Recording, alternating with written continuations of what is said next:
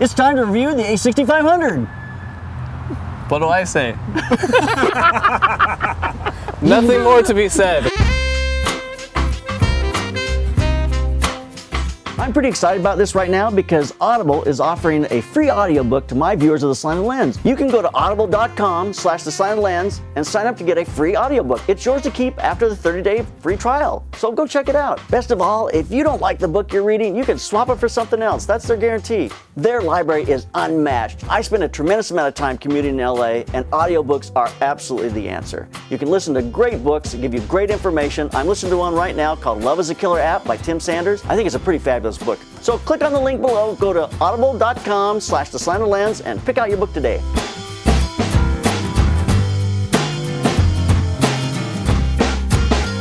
Nice. Yeah, there you go. The shutter on here is a little difficult.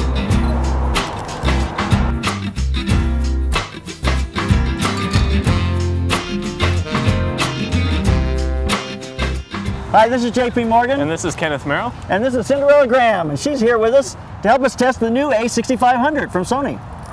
It's not that super new, but we wanted to put it through its paces and just see what it does, both for stills. You know, people are constantly, I should have said in video. And video. I messed up. People are constantly asking us for recommendations. Oh, what camera should I get? Especially relatives and stuff. They don't want to spend $2,000 or $3,000 on a camera because they're not really doing it professionally, but they still want something that's going to look professional. And I am continually saying, take a look at the Sony A6000, the A6300, A6500, but I've actually never used them myself. I was just kind of going off the spec sheet. So now we're going to try it out. Which is a dangerous thing to do because spec sheets are just a lot of numbers. It's a matter of how does it work for you in your hand, how do the functions work for you, and we're going to kind of put it through its paces and see how it does work. I know this, it's a small, compact little camera. It is small. And we got a 50mm lens. We each have one. It's like matching cameras. We are so cool. We decided to go with the 50mm lens because we figured if you're going to buy this camera to run on vacation or something like that, a good portrait lens is a good choice. It's lightweight, it's relatively affordable, and you're probably not going to want to mess with adapters using other lenses. So what kind of sensor do we have here? We have an APS-C sensor, so this 50mm is going to be a little long. So a 35mm lens on this camera is going to give us a nice 50mm look. Yeah. And a 35mm lens is probably a great place to start, but they have some small zoom lenses for this that are very nice as well, and you might want to consider that. Yeah. All right, let's get started and see what we can do.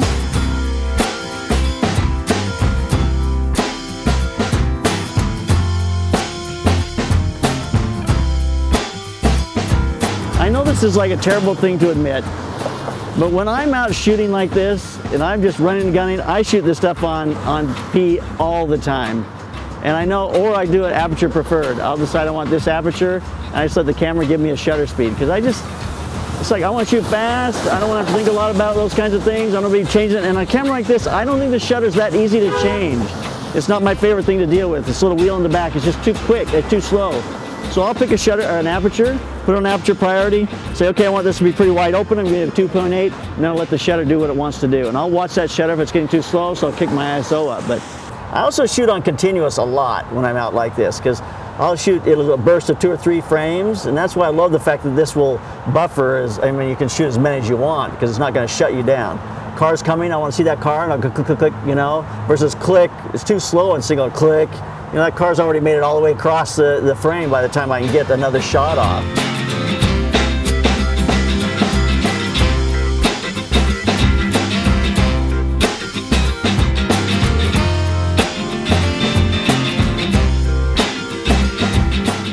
So in this autofocus mode, this has a touch screen for autofocus. So in video mode, if somebody's walking towards you, you can touch the screen to have it move there, or you can touch the screen to have it move away from them. And that's when you put it on that slow dissolve, so it slowly moves, so it's more like a video, you know, so focus like move. A video thing. Yeah, versus fast, you know. But if you're finding like somebody's moving fast, like a runner or something, you're going to want it to be on fast mode and quick response. So fast mode and quick response. But you can, it's like a different way to think. You look to the viewfinder and you can touch the screen underneath you and be moving that dot around to what you want to be in focus while you're looking through the EVF. And it'll follow it, yeah. It's a different way. Interesting. It's a different way to work, you know. It's just a different way to get used to, so.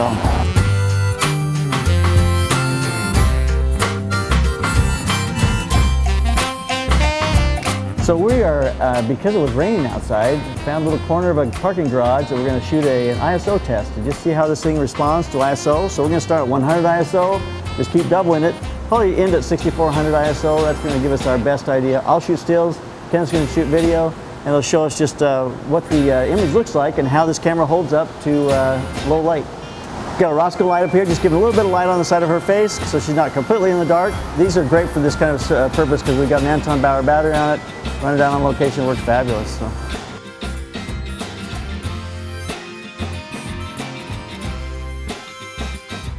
Okay, so we're back in the studio. Let's quickly look at the specs on this camera before we look at the footage that we shot. And I'll just lead off with, obviously from a still point of view, I love the fact that it's 24 megapixel camera, which even though it's a smaller ACP sensor, yeah. It's still a pretty amazing megapixels for that size. It's a decent sized sensor. Yeah, I mean, you're spending, this one's like $1,400, but even for $1,400, 24 megapixels is incredible. That's twice as much as what the 5D Mark I was 10 years ago. Incredible focusing points for doing autofocus. It's like over 400 autofocus points. Yeah, and it's just so incredible. But really, the benefit of this camera that we experienced today is just the size. The size is really attractive.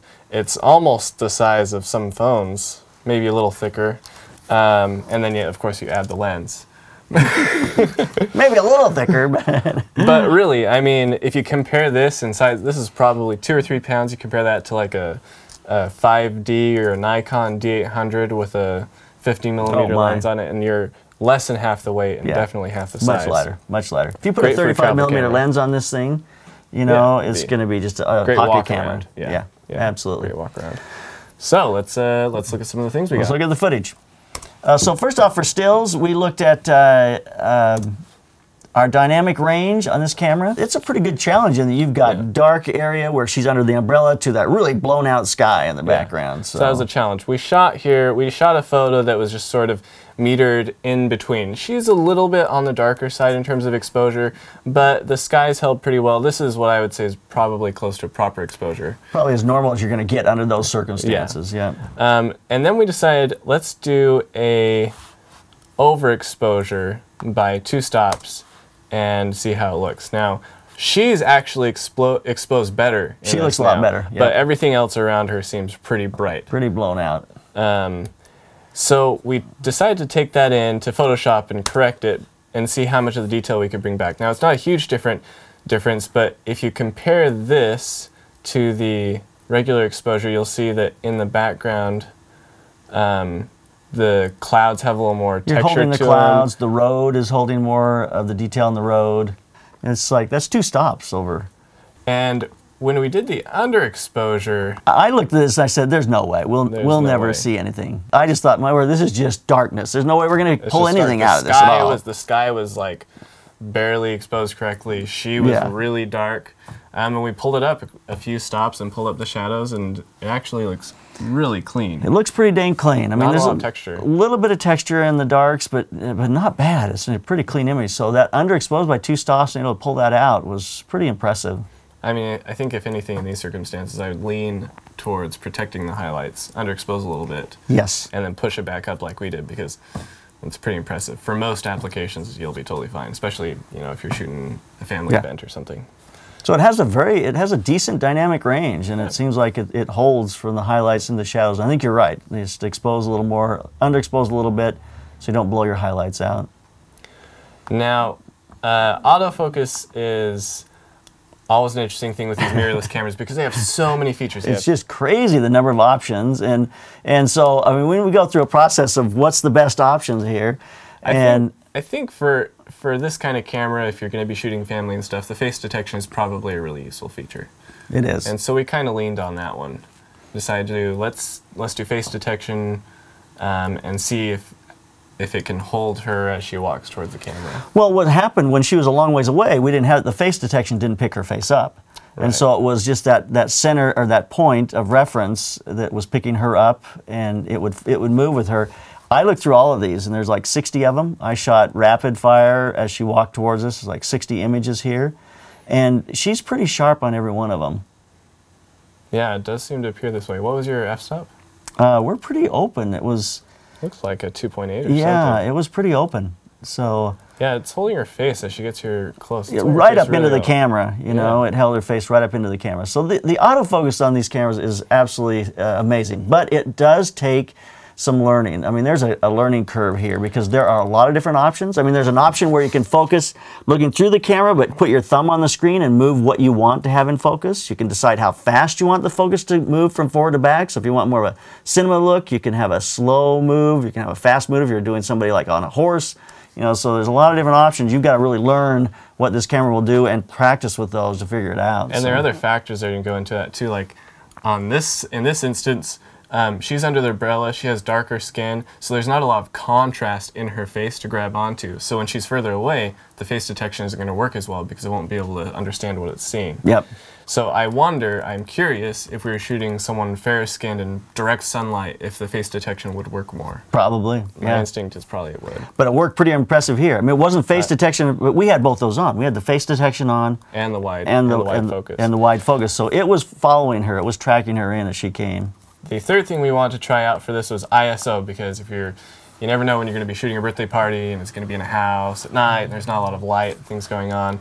You don't want to miss your 5-year-old blowing out the candles because don't want to miss that. Too much noise. It's a really important moment. You know, I was impressed with these overall. It was interesting. At 100 ISO, it holds, it's clean, it's a clean image all the way. And, you know, up into 800, at 1600, it's pretty okay. 1600 though, it starts to, I don't know, maybe I'm too picky about the... It probably depends on how large you're printing it. Yeah, absolutely. Yeah. Because if you just view it at this size, they look fabulous. They look great. I would say 6400 is pretty noisy. 6400 looks a lot like an iPhone would. It does, yeah. In terms of low light. And when you go to the next step up, which is 12,500, yeah, it's pretty noisy. It's getting pretty noisy. And this is properly exposed. So, you know, I know a lot of the time when you're shooting low light images, most of the image is really dark, as opposed to this where most of the image is actually pretty bright. We had a lot of light here. Yeah. And so you're only seeing the grain come out kind of in her dress, in her arms, things like that. If you're shooting at night, you're going to see a lot more noise in the image at much these more, ISOs. Much more. But it seems to do okay up to like I thought it did very good. 1600s, pretty good. Yep.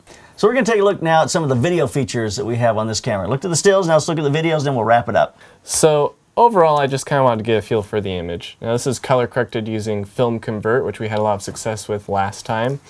Honestly, it looks a lot like all of the other Sony cameras I've shot with. We're using S-Log3, which is an extremely flat profile.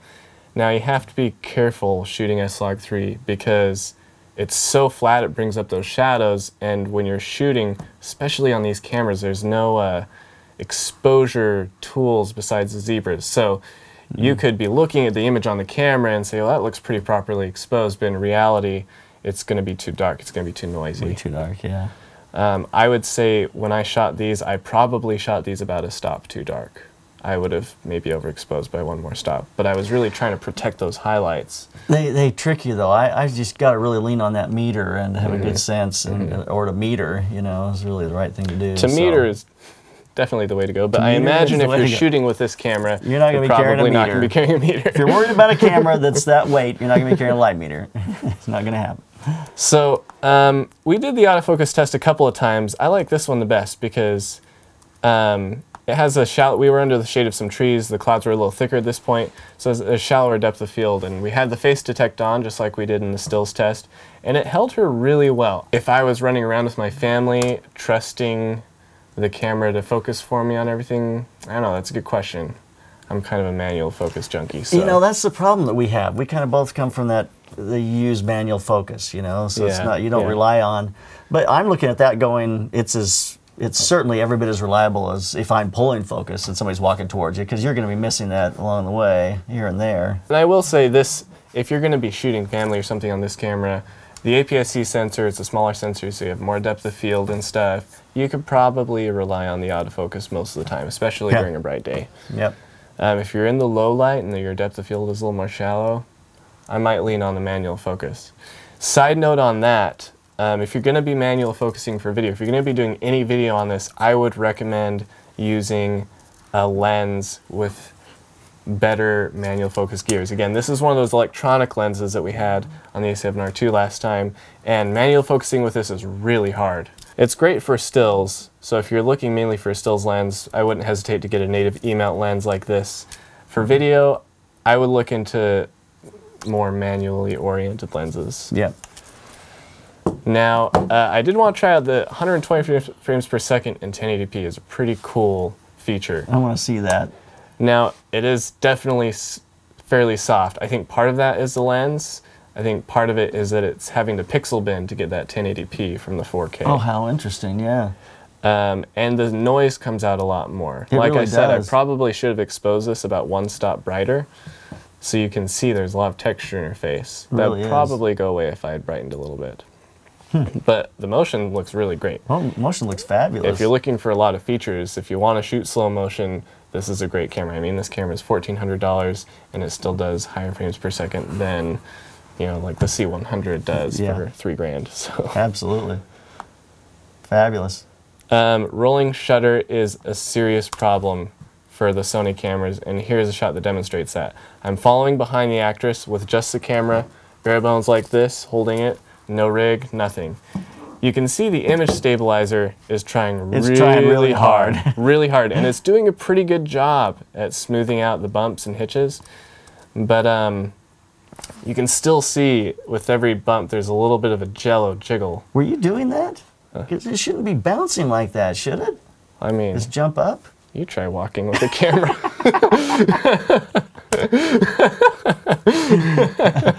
Point taken. Rolling shutter is pretty serious. It's about as serious on this camera as it is on others. If you're going to be shooting fast-moving objects, any sort of sports or anything like that, I wouldn't recommend it.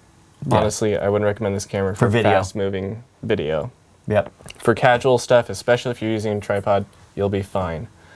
The pocket camera probably has as poor a rolling shutter, and it's shot some really great stuff. Okay, ISO test. So the results were pretty similar here, I think, to the photos. I started ISO 400 because it's clean at 400. 800 is equally pretty clean. 1600, you start to see the texture. I started to see the texture, and her hair and the dress.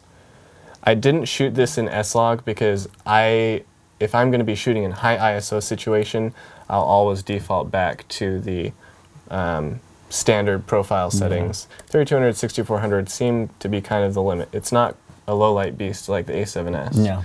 Then again, it's not as bad as some of the older DSLRs we're used to using, like the T6i, things like that. Yeah. Okay, let's wrap this up. What have we learned?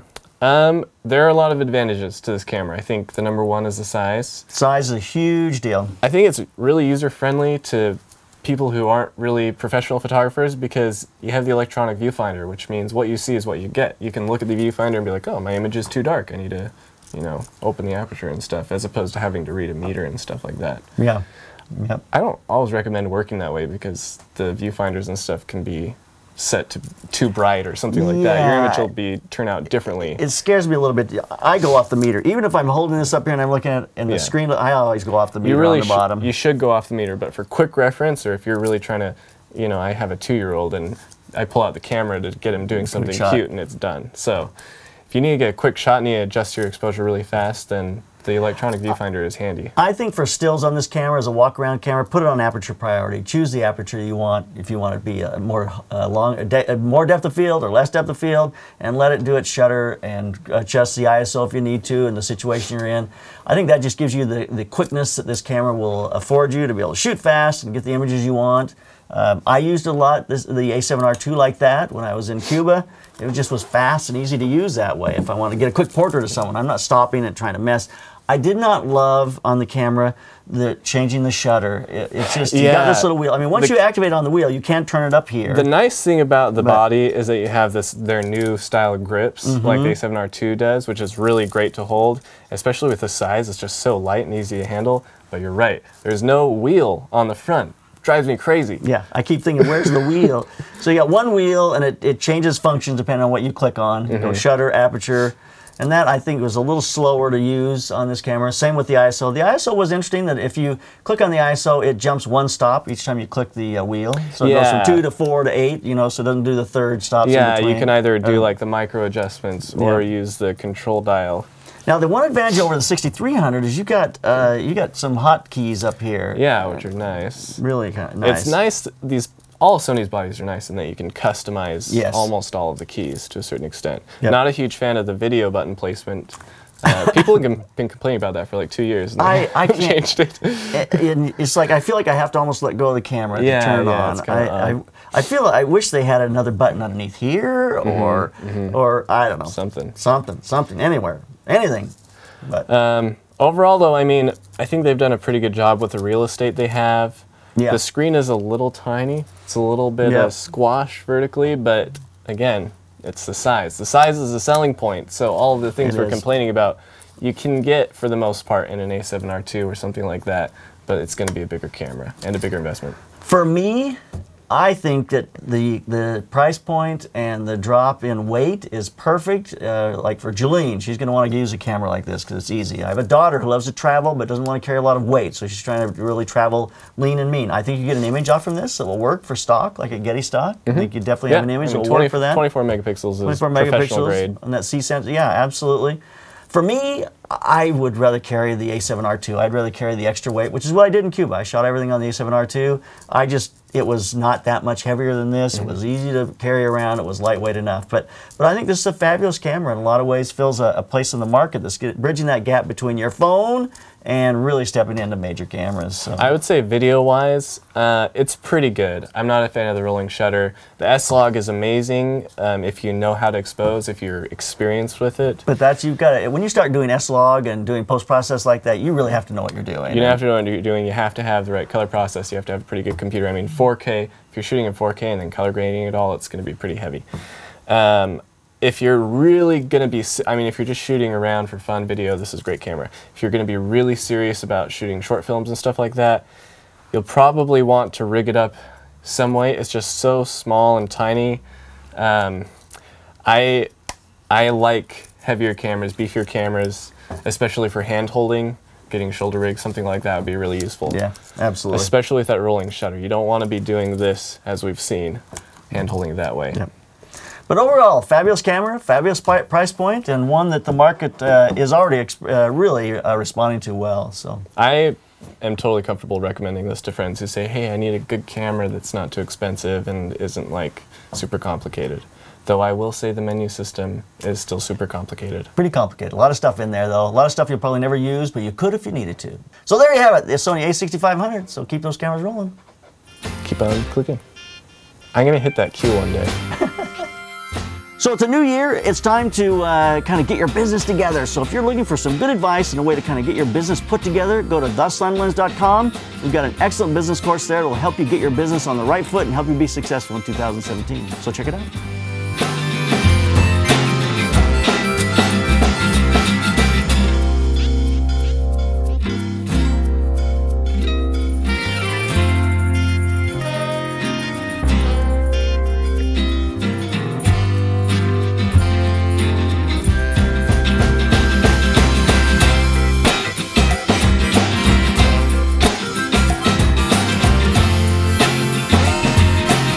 Subscribe to Slanted Lens and check out our other reviews and tell us what you want reviewed. We have a lot of ideas, but we want to hear from you. And join our Facebook group too. We got a great Facebook group.